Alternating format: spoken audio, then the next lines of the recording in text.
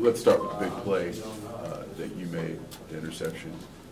Turning that game around, and how did that feel? How did that feel on the sidelines as you guys started to come back? You know, it gave us a lot of momentum on the sideline. Gave us a lot of, you know, enthusiasm to finish the game and finish strong.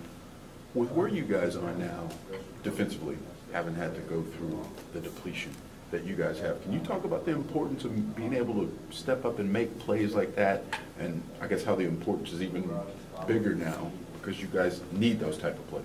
I mean, it's very important. You know, we have to come in and practice and, you know, finish plays like that. You know, we got to catch the ball at practice and practice how you play. So it's very important to do everything you have to at practice. Had you guys practiced something like that before? Was there anything like that where you had a chance to house it? Well, you know, the coaches always express catch the ball and finish in the end zone. So, you know, every time I catch the ball, I run to the end zone. So it's just something I do, and, you know, it helps me work out for me in the game. I know you guys like to take it one game at a time and focus on only the upcoming opponent. But when you look at the bigger picture of what you guys face, the fact that it seems like every week is a playoff for you guys. We know you're trying to get to the playoff, but do you guys get that sense that, hey, to get where we need to go, each week is a season unto itself? You know, we just look at it one game at a time. You know, we're just looking at the next team up. So it's always important to make sure you take that team serious. What about the intensity level, though? Game in, game out. You know, we have a lot of intensity throughout the week.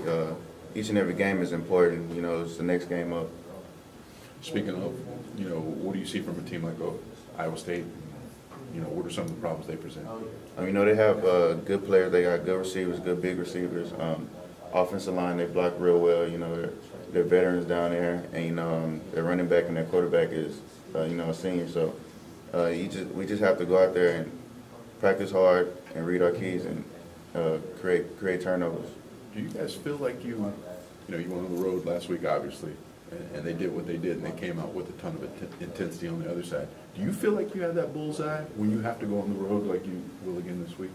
You know, every road game is going to be tough. You know, Coach P is stressing enough that we have a 5-game streak that's going to be, like, you know, tough road game. So every team comes out with their best shot. Do you find yourself watching Trevon on the field and having those moments where you're like, oh my goodness, how did he do that?